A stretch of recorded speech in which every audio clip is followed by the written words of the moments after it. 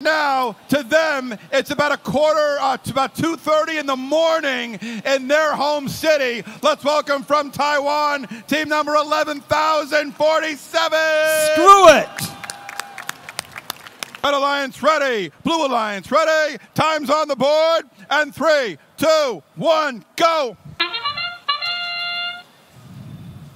Full autonomous mode, 1, 2, 3, and now 4 robots have delatched from the lander.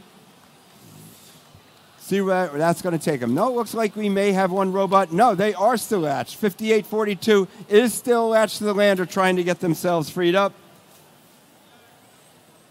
See if the vampires are able to do so. Still in autonomous. We have 5 seconds left.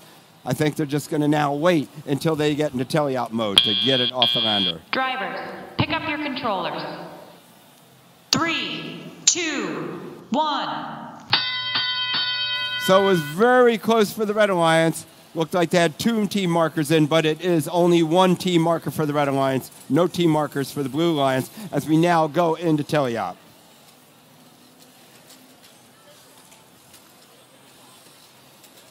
The vampires have freed themselves from the lander successfully. Now they're roaming about the surface, getting into position to move on into the crater and start gathering, mining those minerals and bringing them over to their lander.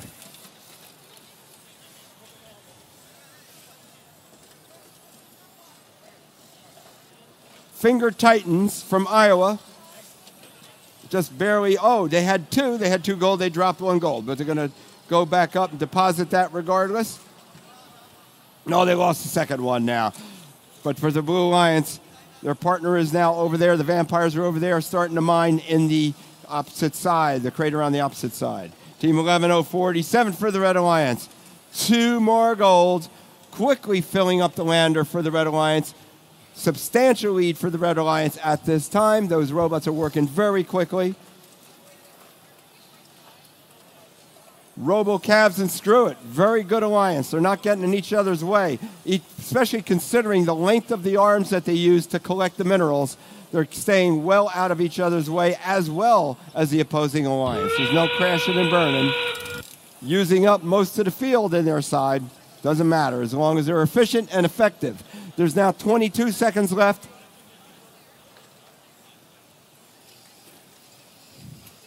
And it looks like we have all 4 robots now potentially finished scoring with 10 seconds.